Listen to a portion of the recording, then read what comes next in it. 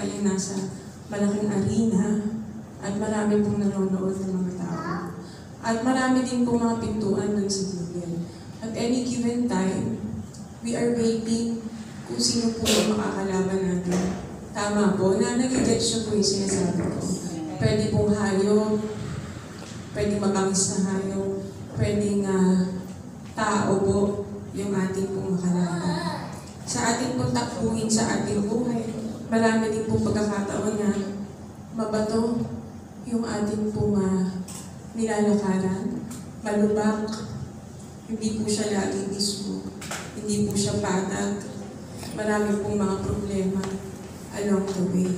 Tama po?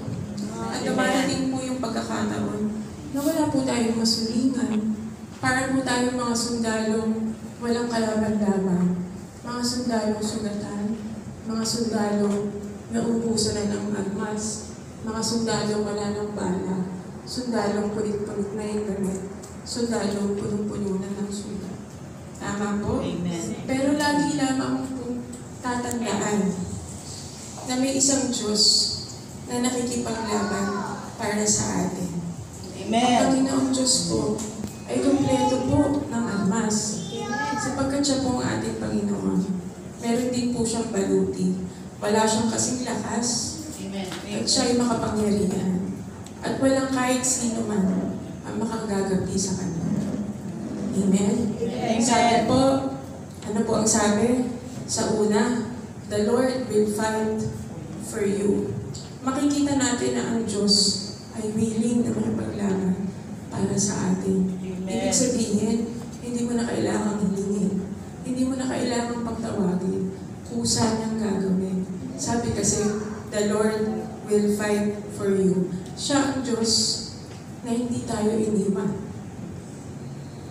Sa kahit anong labanan ng ating buhay. Amen? Amen. Sa pangalawa po sabi, you need only to be still. You need to be quiet. Sa classroom po, binibigyan po ng award yung pong mga tahimik, di ba? Pag noisy ka, malilista ka. Pero pag quiet ka, good shot ka kay teacher. Ganun din daw po kay Lord. Kailangan lang po natin maging quiet. You need only to be still. Walang ibang hinihingi ang Panginoon sa atin kung hindi ang tayo'y maging mapayapa sa oras ng mga suliranin sa ating buhay. Manahimik at hayaan na siya ang kumilos, lumaban para sa atin. Ano daw po ang kailangan natin gawin? Tayo daw po'y manood lang. Panoorin natin sa ating mga mata ang mga bagay na tanging ang Panginoon lang ang makagagawa, lalo na sa mga sitwasyong imposible at tila wala ng katugunan. Amen. Nung minsan kung ako'y nananalangin, meron po dalawang word ang sinabi sa akin ng Lord. Ang sabi sa akin ng Lord, Eden, stop fighting. Ang sabi ng Lord sa akin, tama na, tumigil ka na sa pakikipaglaban. Ako nang bahala. Isang bagay po na masakit na marinig sa iyong pandinig na ang sabihin sa iyo ng doktor na wala na silang magagawa para sa kaso mo. Ganon din po yung nangyari sa akin. Last Tuesday po, nag-aantay ako ng magandang balita. Pero wala po ako nakuha magandang balita. Pero buhay pa rin naman po ako, di po ba? Yes, amen. Dito pa rin ako sa kapatid. So, kung nakikita niyo po ako, o di-enjoy niyo na lang po, di po ba? Na nakikita niyo pa ako. Hindi ko din po kasi talaga alam kung anong plano ng Panginoon Diyos. Nga po pala, araw-araw po ay may ginagawa po akong devotional.